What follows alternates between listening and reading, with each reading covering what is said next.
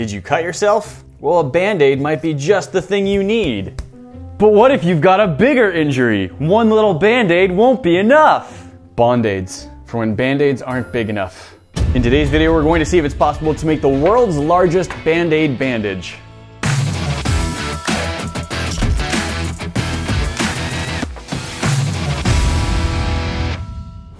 Guys, Band-Aids are a staple in my workshops. We've got a bunch here, I've got some at home. Not always the brand, I don't really care what brand. I do happen to get Band-Aids sometimes just because I think they work well. But we sometimes like to build things bigger here on the channel, and I thought it would be really funny if we made a Band-Aid that was a lot bigger. So what we're gonna try and do is scale up all the dimensions of this Band-Aid so it's 10 times bigger, 10 times longer, 10 times wider, 10 times thicker approximately, and just generally we're going for 1,000 times the volume of a regular Band-Aid. So to get started, I went to the fabric store and I got this roll of vinyl. We're going to use this as like the main Band-Aid strip part. So let's take a look at the normal size Band-Aid and see what it is we need to replicate. First, you can see we have this outer paper coating. We've got 2 layers of paper. They peel apart. Then we have the bandage itself, which has these 2 tabs on it stuck to the adhesive. Those tabs peel off. We've got a gauze pad here in the middle. That's for absorbing any blood. And it's got some texture to it. Now it's got like a hexagon pattern in it. I don't know that we'll go so far as getting all of that hexagon weave, but I do think we'll try and add some texture to ours. We've got the sticky pads hold the Band-Aid on and just the fabric of the bandage itself. Fantastic. Ah! So what I want to start with is the main body of the bandage. And like I said, we've got this tan colored vinyl. We've got way more of it than we need here, but that's better to have too much than not enough. Let's take some measurements. All right, that lines up to be pretty much exactly 3 inches long. That's pretty good. So we've got 3 inches long, and then we've got pretty much exactly 3/4 of an inch wide times 10, which means we're going to go for 30 inches long, and instead of 0.75 inches wide, it's going to be 7.5 inches wide. The curve shape. It's just a gentle curve. There's no flat part, it just goes from one side to the other, all in one continuous sort of loop.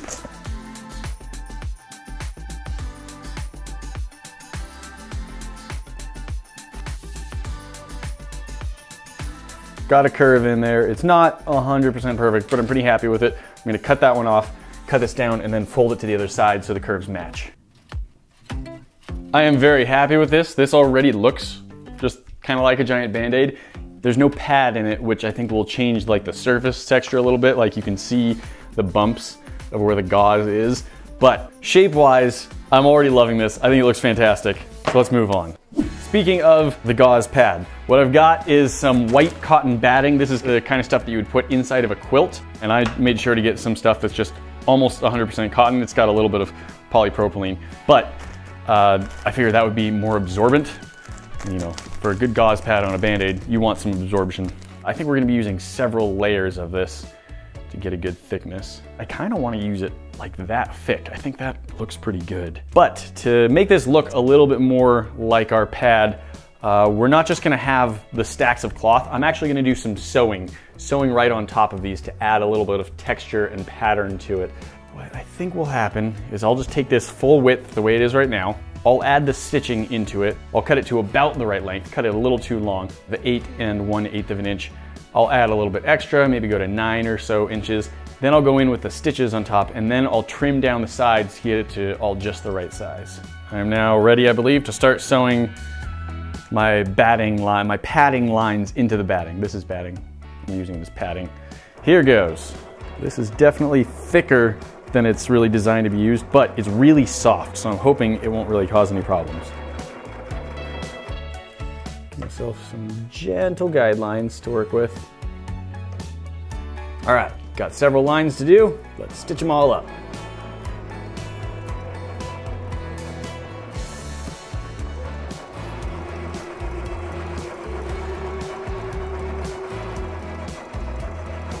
Look at that quilting. That is beautiful. All right, now I need to cut it down to size, and that will go ahead and take care of all of these extra threads on the side for me. Not a big sewing project, but a little bit. Guys, if you don't know how to sew, Honestly, it is one of the most useful life skills I know of. Like, it is absolutely worth learning how to do a little bit. YouTube is full of amazing tutorials on learning how to sew, like whole classes and courses that weren't available 20, 30 years ago without signing up for like fancy, expensive classes. You can just go and people just teach you how to do all this. It will definitely benefit your life. You can start out with a cheapo little sewing machine that doesn't have a lot of capabilities. It's still gonna be able to do a lot for you. Worth looking into.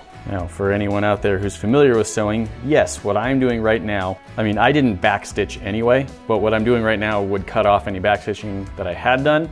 So all of the stitching that I've now put in, if it were on clothing, would just come undone eventually. There's nothing holding the thread from just slowly unwinding, except a little bit of friction. And that's not gonna work in the long run. However, this is a Band-Aid, not an article of clothing, so I'm okay with that.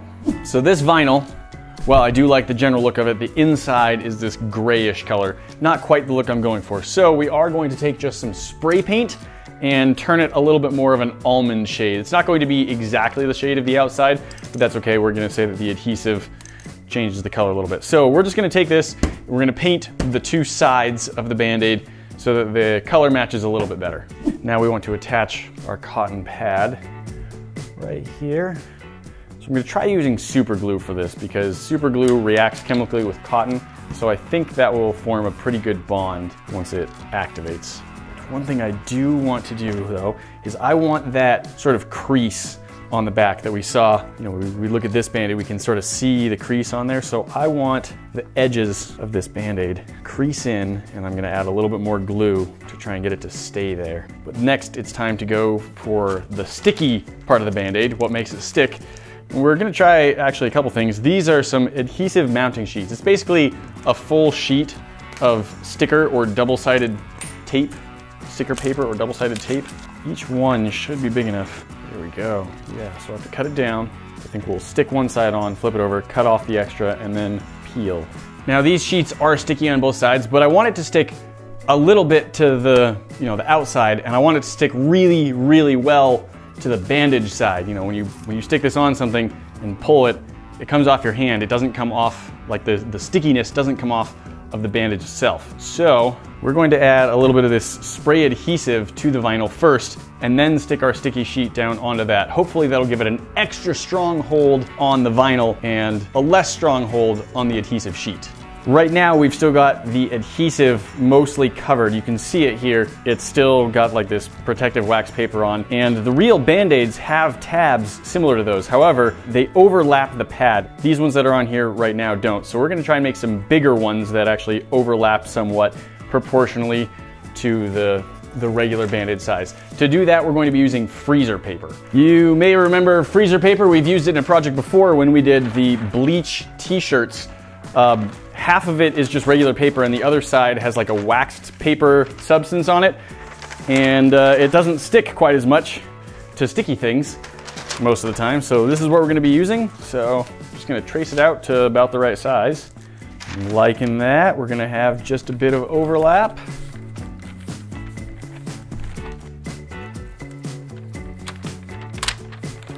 Oh, I'm excited. Look how well this is coming together. Look at our giant Band-Aid. Look at it. Ah, ha, ha, ha. Well, this is looking excellent. Band-Aids do not come just loose like this in the box. We're not making the box. We're just making the whole Band-Aid, but our Band-Aid needs a wrapper. We've got something for this. Aha! Giant Band-Aid wrapper. All right, so for legal reasons, getting this printed, they wouldn't print it if it was actually all of the actual imaging. So we had to change this to Bond-Aid, made by Bohnson and Bohnson. I get it. Print shops don't want to get in trouble for printing trademarks and things that belong to other people. But this wrapper should be the same 10 times scale that we have for our other Band-Aids. As you can see on a regular Band-Aid, there is quite a bit of space on the sides. So I have this one printed side, and then I've just got some extra paper for the non-printed side. We're going to cut it out to the same size and then try and use not terribly strong glue to hold it all together so that we can peel it apart. Our giant Band-Aid. This is 10 times the length, it is 10 times the width, and it should be approximately 10 times the thickness. I wasn't super careful measuring out the cotton batting for the pad, but we've got the wrapper, we've got the little tabs that pull off, and we should have a sticky Band-Aid with a gauze pad in the middle of it. I am very happy with how this is looking. It has turned out excellent. You can see our Band-Aid inside the wrapper. I think we have to test if everything works. See if our peeling open works. If it doesn't and the paper just tears, that's not my ideal, but I have had real Band-Aid packages that tore open instead of just peeling nicely, so. Yes, look at that peeling, just like a real Band-Aid. Ah, perfect. A giant Band-Aid. Oh, I need to go put my giant wound shirt back on. If I'm gonna be testing a giant Band-Aid, I need a giant injury. All right. Oh, I've got a cannonball wound. I'm gonna try a regular sized Band-Aid. I don't think that's big enough. I need a bigger Band-Aid. Ha ha ha! Sticky pulls off. Now I take my giant Band-Aid. Oh, there we go. It's a whole torso Band-Aid. Oh, that's much better. Oh, look at that. Look how well that covers my cannonball wound. Oh, I should put some cannonball wound ointment on it. It's all right. Oh, all bandaged up. Look at that. World's biggest Band-Aid, 1,000 times the size of a regular Band-Aid. I have no idea if this Band-Aid is gonna pull off of my shirt or if it's just here forever now. Oh, it does. Nice. Ugh. I love it. I love it. World's biggest Band-Aid. You can just see that and you're like, oh, it looks like a Band-Aid. Just enormous. Yeah, they're Band-Aids. There we go. That's the right spot, right?